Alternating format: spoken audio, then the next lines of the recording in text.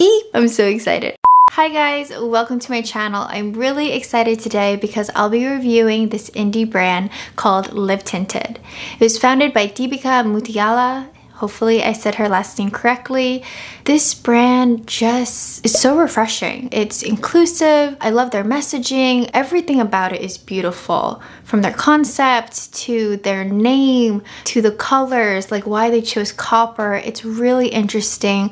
I highly recommend you guys to check it out. Even if you don't buy any of these products, just check out the brand. I really like Deepika. I enjoy watching her videos. She does a lot of vlogs, especially around her family, and I like how she focused her brand on the shades in between, you know, between white and black. We tend to be the shades that get left out of most brands. It happens often, especially me with my yellow undertones. I tend to have to go more on the tanner side, or I have to go more on the cooler tone side. So it's very refreshing and it's really cool to see this brand come to life. Of course, if you're not in between those shades, you can wear it as well. They have a variety of different colors and they're just doing something different. They started off with color correcting products, like a multi-stick, which is so cool. So this will be my first impression. I'll be going over some of their products. I don't have them all. I'll be trying out their Hueglow, their Huesticks, and their Unity Balm Gloss. I'm wearing it all. This is actually the final look. So if you guys want to see my review, my impressions, and the wear test, keep watching.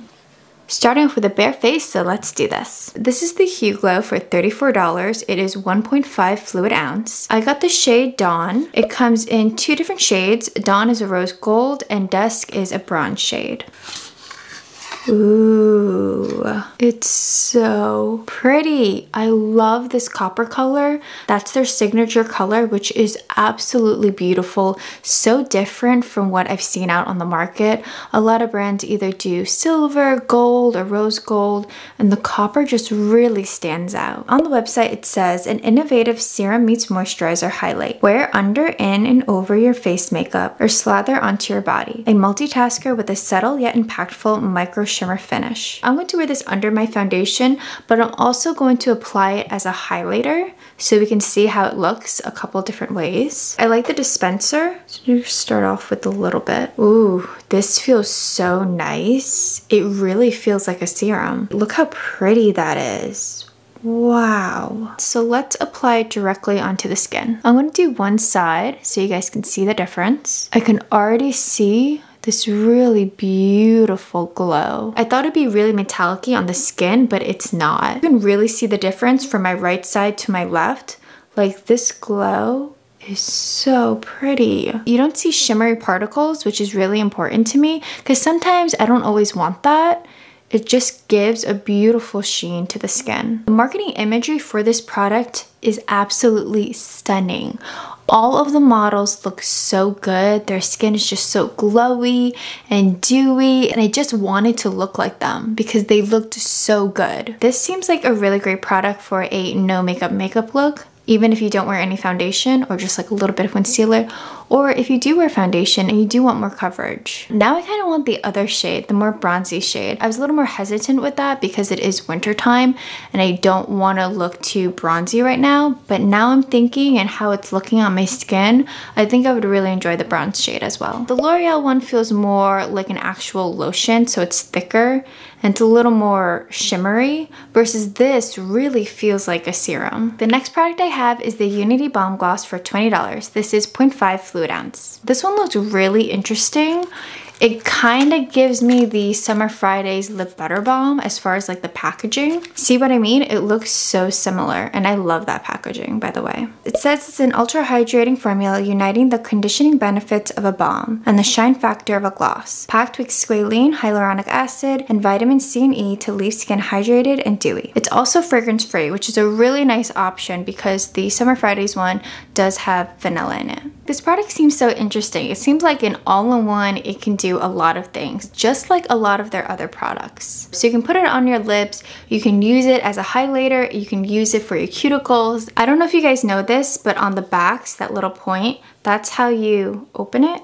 Like you just puncture it like this.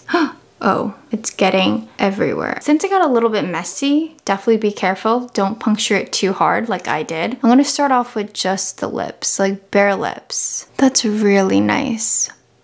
glossy, not sticky, no fragrance, really pretty. Not thick. This actually feels very different from the Summer Fridays one, like not even in the same category. It is a little bit in the sense that you can put it on your lips, but this is definitely thinner than the other one. Since I have extra all over my fingers, I am going to put it on my cuticles, which feels really nice. My hands look really glowy. Like, look at my nails. They are shining. This packaging is absolutely stunning. Look how beautiful that is. It feels so nice in the hand and it just stands out compared to the rest. This is an eye, lip, and cheek multi-stick that also bounces out dark circles and dark spots. Buildable, blendable, weightless, demi-matte color. Easy to use and good for your skin. Packed with hyaluronic acid, squalane, vitamin C, and E. This was actually the first product that they came out with, which is a really great starter because you can use this on so many different areas of your face. A multi-stick is not very common, and to know that you can use this as a color corrector is pretty cool.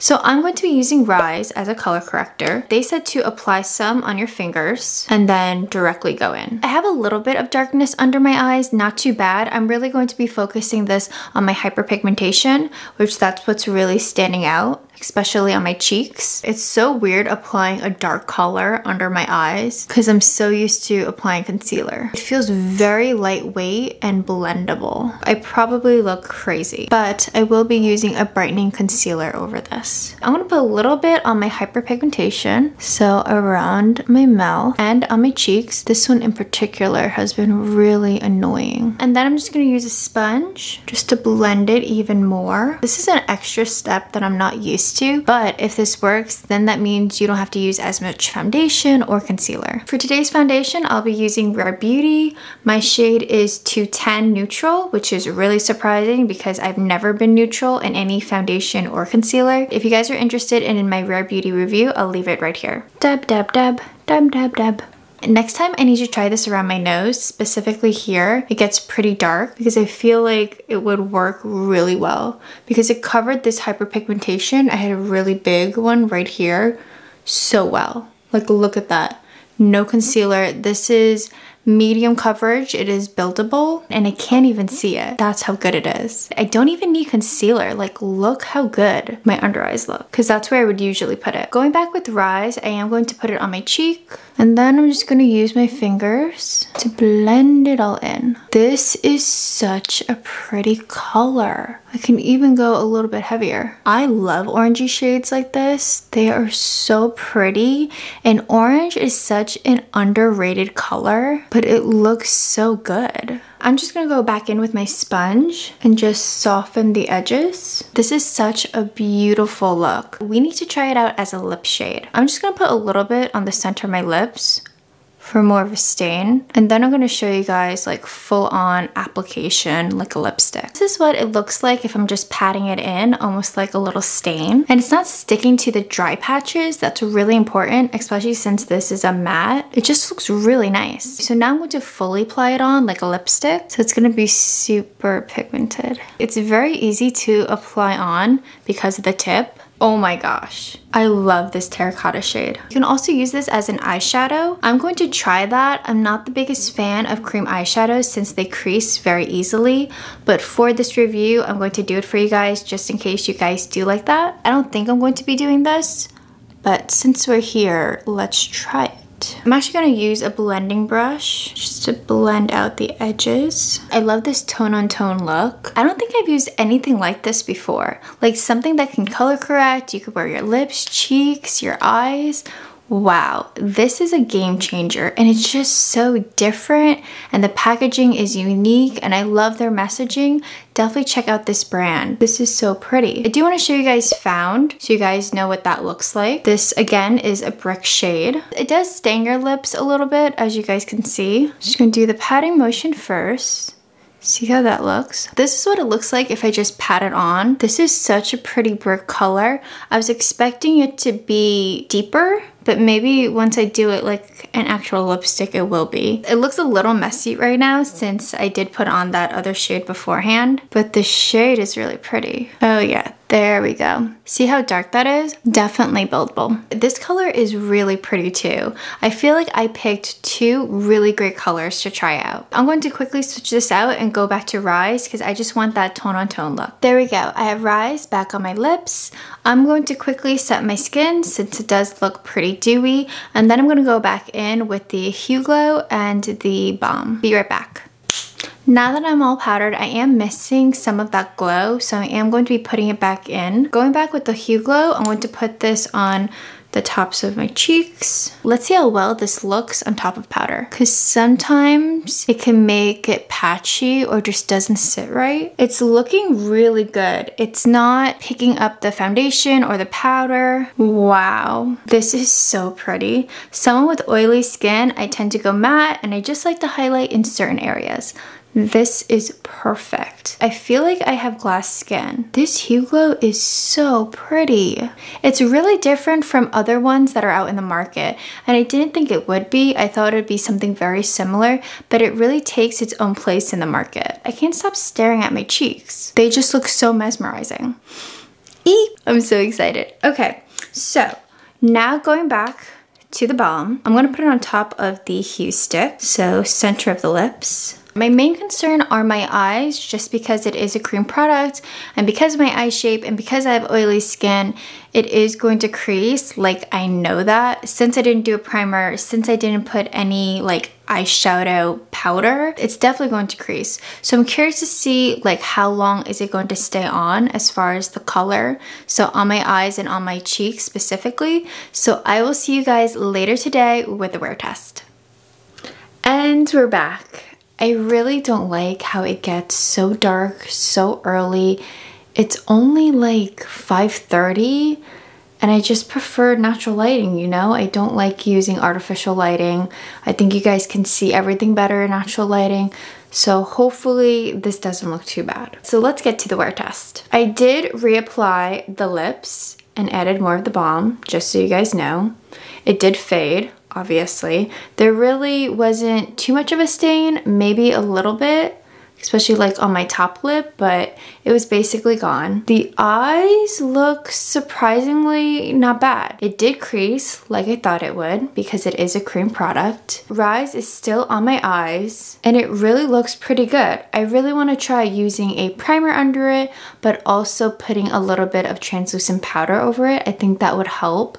I don't really think I'm going to use it as an eyeshadow. I'll be mainly using it for my lips, my cheeks, and for some discoloration. It's still on my cheeks, which is really nice. It did come off in the front of my cheeks, but that's because I did wear a mask. That's okay, and it is expected.